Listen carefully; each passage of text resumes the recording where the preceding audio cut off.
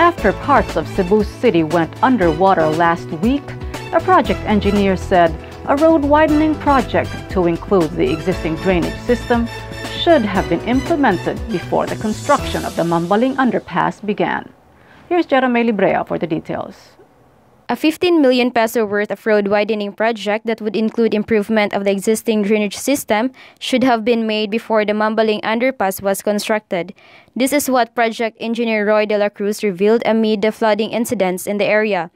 Another project worth 18 million pesos was also intended for the improvement of the drainage system perpendicular to the underpass of the area near Shopwise, where the water will be carried going to Tagunol.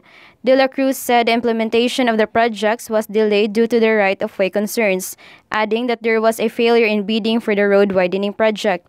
He clarified, however, that the flooding only occurs at the side of the underpass and not inside the tunnel. The project engineer also said that there are pumps installed in the underpass that can be used if the water reaches a certain level. The Department of Public Works and Highways has already deployed 2 of its personnel to monitor the area. Mambaling Barangay Captain Hines Abellana said there is an unfinished drainage in the area that causes the flooding. As a remedy, Abellana said they have been conducting cleanup every Saturday. The Department of Engineering and Public Works is also declogging around 30 manholes in the area as a temporary solution to the flooding. Jera Libria, Newsbits Tonight.